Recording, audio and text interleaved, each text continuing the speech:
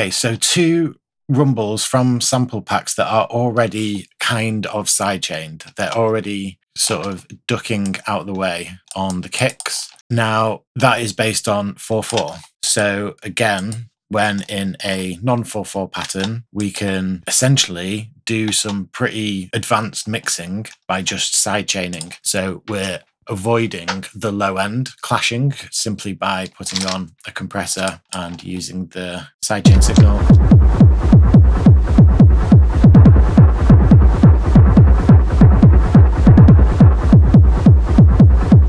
So yeah, sidechaining, really important creative and mixing tool.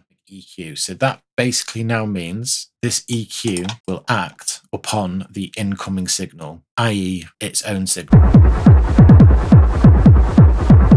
We may only want to sidechain the low end. So that is now ducking down based on its own signal. But what we can do is, instead of having it automatically looking at its own signal, we can choose here external sidechain, this blue button, and then we see the signal coming in on this meter.